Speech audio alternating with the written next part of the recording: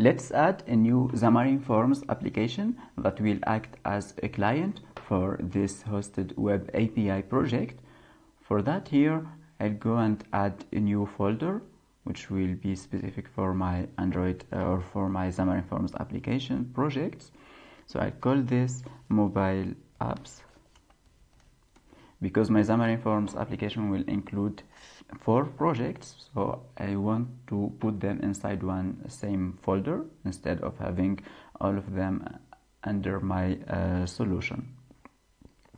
Now I'll go and right click on my folder, then from here I'll choose add new project, and from here under Visual C#, I'll choose cross-platform. So if you don't have Xamarin Forms already installed in Visual Studio, make sure you check the Xamarin Forms when you install Visual Studio. So if you don't have it installed, actually you can go to here, tools, and select extensions and updates, or get tools and features. Then from there you can check Xamarin Forms, and Visual Studio will try to download all the bits and install Xamarin Forms for you. Once you have done that, now when you do add new project, you'll find that here you have this menu right here under Visual C#, which is cross-platform, which is specific for Xamarin Forms. You will also have Android if you want to build applications using C# that targets only Android. It means it won't work for iOS, it only works for Android. But with cross-platform here, the application that we'll be building using C#, it works for Android, iOS, and also UWP. So we choose cross-platform, then we choose here the first template, because the second one is for creating UI tests. So we choose the first one for creating a new Xamarin Forms application. I'll call this one To-Do App. From here, I choose which platform I want to target. So here I check the 3 platforms, Android, iOS, and Windows. And here I want to use Xamarin Forms instead of using the native library, which here will help us to share not only the application logic code, the business logic, but we'll be able also to share the UI or the user interface of our application. So we don't have to implement a user interface for Android and re-implement it for iOS and for Windows. For the code sharing strategy, here we'll be using .NET Standard, which is getting more support from Microsoft. For the template, we'll start by a blank app template so that we can understand how the things works together to create a Xamarin Forms application. So we'll start from a blank app. Hit OK, and now the creation of project is started. Once the project is created, we see that here Xamarin Forms is actually 4 projects instead of 1. So here we have the first one, which is the .NET Standard project called To-Do App.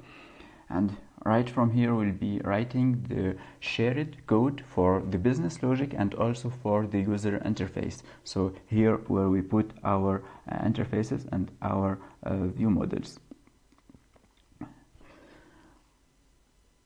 We do also have a second project for Android, which is here targeting the Android platform, which contains the almost the same application architecture as a native Android application that is written using Java or Kotlin.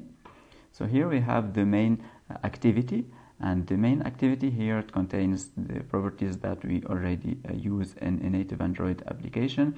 So here it sets the icon, the application name, and also the theme. On the onCreate method, here it is calling the app which lives inside the PCL project or the .NET Standard project. The PCL actually is the old model. Now we are using the .NET Standard. So if you look at the web, if you are looking for questions, then make sure you select .NET Standard instead of PCL. So here the app.xaml.cs is like the entry of our Xamarin Forms application, which will launch the main page, and the main page is the first page that will appear in our Xamarin Forms application. Here it just contains a simple method saying welcome to Xamarin Forms. So the main activity here will launch that page. For the Android project also we do have a folder for resources where we put the application icon for different resolutions. We also have the assets and so on folders. The same almost for iOS. So we do have the iOS application, we do have the main.cs, and also we do have the app delegate, which will launch the Forms user interface here by calling the app. The same we do have the resources, which contains the different icons for the application. So if you need to change the icon for our application, then we need to do that by changing those icons here inside the resources folder.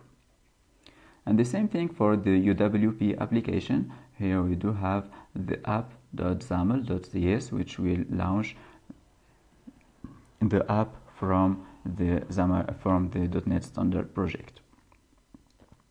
So here each one of those projects have a reference for the to-do app. For that, here if I expand the references, you see the reference for to-do app. The same for iOS. So if we expand the references, then here it have the reference for to-do app, so that it can call the app.xaml.cs.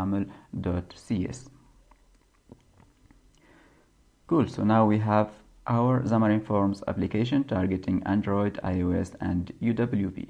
So if you want to run the UWP application, now all you need to do is to select the UWP platform right from here. Then you click local machine, or you click F5 button from your keyboard. And if you want to run the Android project, then you change to Android, and here with Android you can either select let's say an emulator that you need to install, or you can also select a real Android device, as I do here. I'm selecting my Samsung device. By doing that, I can run the application directly to my device. Here how I did this, so my device is now connected via USB to my laptop, and I have also installed the ADB driver to my laptop so that it can recognize my device from Visual Studio. So to install the ADB, you just need to look or to search, to Google it. So you just write the name of your device. If you are using Samsung, then you write Samsung ADB, and then it will give you the driver and you install it in your laptop. And here we can see the application displaying the message "Welcome to Xamarin Forms" running on Android device. So here I'm sharing my Android device screen through a software called Visor, and if you might want to use this software if you are doing a presentation or so on. So you can get that software from this web page right here. If you go to visor.io, then from here you can download this free version of Visor. Now what if you want to test this application on iOS device? So you can test it on iOS simulator, or you can also do with iOS device. Let's start by the iOS simulator. So here I'm running a Mac. So I have a Windows virtual machine running inside a Mac. So I need the Mac in order to compile and build my iOS application. From within Visual Studio, I can connect to a remote iOS simulator. So I just need here to configure to iOS, and from here I'll get this icon right here telling me that I'm now already connected to an iOS machine. So if I click on that icon here, it displays to me all the Mac that I have on my network, and here I'm connected to this one. You can add a new one by clicking add server, and then you put the IP address or the server name of your Mac OS. You can get that IP address from Mac, so from within Mac here you can go to system preferences, and within system preferences you have here the sharing icon. So if you click on that, then you will get here the IP address for your Mac. You copy that, then you reuse it right from here. You click add, and then that server will be added right here.